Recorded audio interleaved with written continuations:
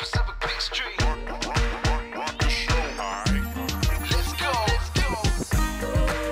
For my people, can you feel me? Bringing it with the new, bringing it with the new. We in the house. On Pacific Beach Street.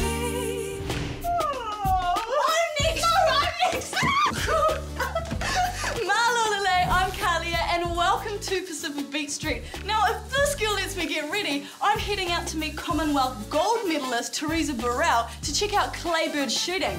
Talofa lover, I'm Corinne, and today I find out about drag kings. It's after my hot date. And after that, she'll probably be heading to family planning. I'm so not like that. Remember, you guys can check us out 24/7 right here. Girls, I'm in the shower. Do you mind? No. What's up? I'm Mike, and after my night out, I'm gonna recover in the Navy recompression chamber. Oxygen therapy, baby. What's up, people? I'm Sammy, and unlike these losers, I don't need to go chasing tail. It comes to me, because later on, I'm catching up with 4 rock chicks from Ivy Lies. Can I get a towel, please? I think there should be plenty. What are you talking about, huh? Ho! Originating in England, claybird shooting was designed to simulate realistic hunting conditions. Since then, it has become an international sport, and today we're at the Waitemata Gun Club to meet our very own Commonwealth gold medalist, Teresa Burrell. And here she is. Hello. Hi. Now, let's start right from the beginning. What was your first experience with claybird shooting? Well, we'd been doing a lot of yachting. My husband said to me, well, let's give yachting a break and try something else. So we went to the Whangarei Gun Club. So I picked up the gun, we had a go, and I won the ladies' division on my first time out. I'm just so lucky that I tried it. Because if you don't go and try something different, you might never know what you're good at. Where did you manage to take it to? A very good New Zealand shot, Des Coe, said you really should try the Olympic disciplines. And made the Oceania team for Adelaide, and that was my first international. We started to go into Olympic selections after that. Won the Olympic selection shoot to go to Sydney in 2000, and that's how I've got into it. Since then, you have actually gone on to the Commonwealth Games to win a gold medal. Tell us about what that was like. That was awesome. That was in Manchester in 2002. It was in the double trap competition, which is 2 targets, not just one coming out. I can remember thinking on the last 5 pair that if I was going to get anywhere, I had to shoot all of them. Shot the last 5 pair clean, and we got the gold medal. Wow. Well, I thought while I'm out here with you today that you could actually let me have a shot. Do you reckon we could do that? Absolutely. This is a 12 gauge under and over shotgun. It has 2 barrels, but we're only going to use 1 barrel for you shot. It has a safety catch. When the safety is pushed forward, it's ready to fire. When it's pulled back and you can see the S, it's safe. It has just a single trigger, and this is set up as a competition gun, so the trigger will be very easy to pull. Doesn't need much pressure on it. The most important thing about the safety of the gun is once you've closed this gun, make sure it's only pointed away. Okay, never at anybody. Okay, and away. It's away, out there. And as soon as the shot's been fired, I want you to break the gun open. By pushing that lever across, that makes the gun safe again. Step forward a little bit, that's it. Up, up, up, up, up. That's better. Okay, safety forward. Right, okay, go. Ho! And pull the trigger. You're not supposed to break the gun.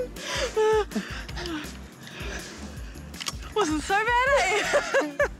It's hard to focus on the little white bit on the end when there's the whole world. If you focus on the target, your gun will go there.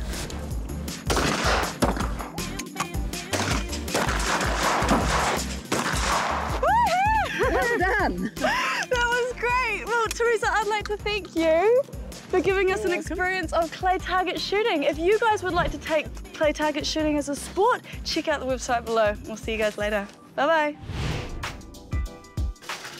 Yeah. Mika, you're gonna be late for your appointment at the decompression chamber at the Navy. No! Oh, how was your date? I'm gonna be sick. Yep, Corinne is definitely off to family planning. Then maybe she'll have some time to introduce us to some drag kings. Hey, what's with the balloon? Navy's gonna make me breathe this stuff. See you later. Technology. The Royal New Zealand Navy has one of only 3 hyperbaric chambers in the country, which is renowned for treating diving injuries and patients with other illnesses. I know what you're thinking. Hyperbaric what? So we've come to the Navy Slack Hospital to find out a little bit more. Let's go.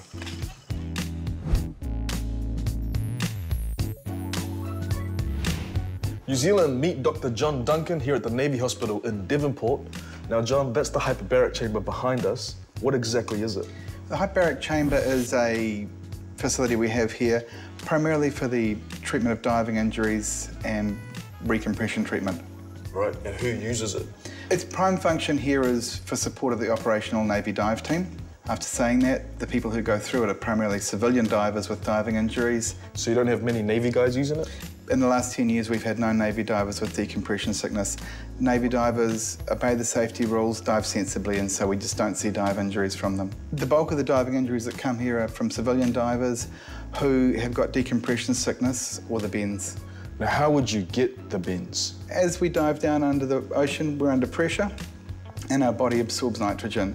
If you stay down too deep for too long or come up too quickly, then you're placing yourself at risk of decompression sickness. So what does the hyperbaric chamber do for those divers that have the bends? Essentially what it does is the bubbles that form as part of decompression sickness get squeezed down and the bubbles compress. Then that helps your body get rid of the bubbles. All right, John, well, I'm keen to feel a bit of pressure. Can you take me down in your chamber? Sure thing. First we've got to get you out of those street clothes though, because we need to wear a special outfit for there.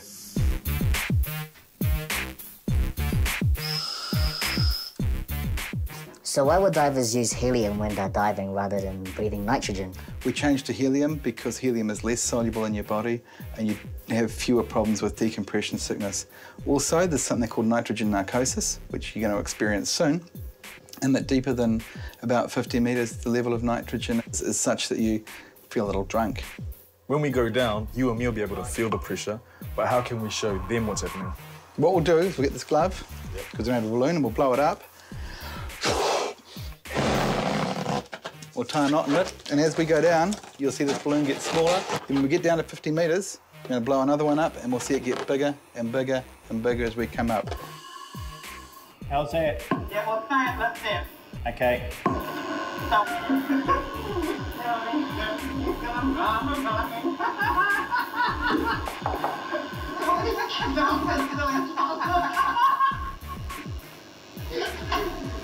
Oh, man, this is great. They should have this everywhere, man. I'd pay to come to something like that. Can you, my boy? Hey, boy, now, let me have this truck down there. You, boy. And you can see how we have got talking at this tip. This is lovely. You can hold that one on the way. I can take it right up. So how many meters do we have to wear? I should ask the question, what we are at 47.5 metres. 47.5. Which is almost 50 metres, isn't it, really? That's pretty cool. I wish we could always talk like this. Okay, ear defenders on. Stand by to leave bottom. Well, watch this puppy blow up.